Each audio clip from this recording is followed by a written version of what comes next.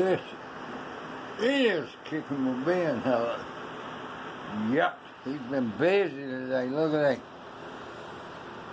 He's set shop back up on 2833 St. John Street, headed up. This is going to be a short skit with Kicking with Ben. Him's tired because it took him about 3 hours to move his table because you can actually set a diesel motor up on there.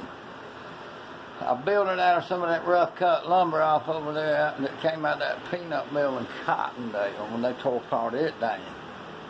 Yep. Yep. But you can actually set a diesel motor on him. But look at here, I got this program going on right now making stands. Yep. But I had to get workshop set up over here because my power's been cut off temporarily over at my other spot. Yep. But I had to get me somewhere set back up where I can keep operating because I got some projects to kick out. Yep.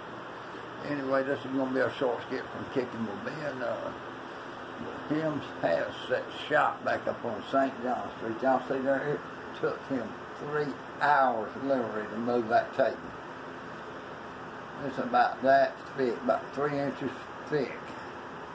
But it will hold a diesel semi-motor. Anyway, I'm going to leave y'all with a short skit. Don't forget to share, like, and subscribe, and tap that notification bell when I decide to swing one out of this 1-ton work table I got here. Until then, later, Gator. Whoa!